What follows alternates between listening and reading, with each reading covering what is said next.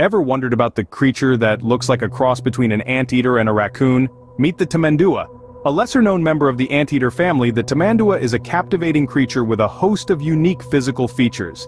It boasts a long, tubular snout, perfect for probing into anthills and termite mounds, and a bushy tail that could easily be mistaken for a feather duster. Look at its feet and you'll notice powerful claws, designed to tear apart wood and dig into the ground. These fascinating creatures inhabit the lush tropical and subtropical forests of Central and South America.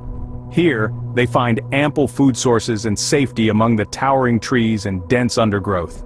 Their environment not only provides them with sustenance but also influences their behavior and lifestyle. So, the next time you see a furry creature with a long snout and a tail that resembles a feather duster, remember, you've just met a Tamandua. Now that we know what a Tamandua looks like, you might be wondering how it lives its life in the wild? Well, let's delve into that. The Tamandua is essentially a solitary creature, preferring the quiet and darkness of the night to carry out its activities. It's not one for social gatherings or daytime frolics.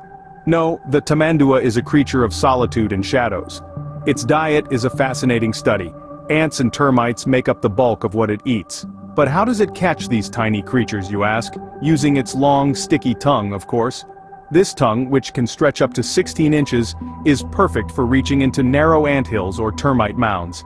And let's not forget about the Tamandua's claws.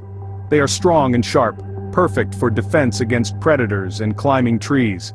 Indeed, the Tamandua is a creature of the night, living a solitary life, and using its unique adaptations to survive in the wild. Let's dive into some fascinating facts about these unique creatures. Tamanduas are veritable ant-consuming machines, able to gobble up to 9,000 ants in a single day.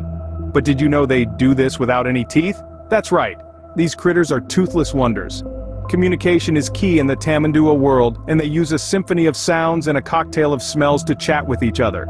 These facts surely make the Tamandua one of the most interesting creatures in the animal kingdom. So, what have we learned about the Tamandua today? We've discovered that this unique creature is not just another cute face in the animal kingdom. With its elongated snout and prehensile tail, it navigates the wild with ease. Its arboreal lifestyle and solitary habits make it a fascinating subject of study.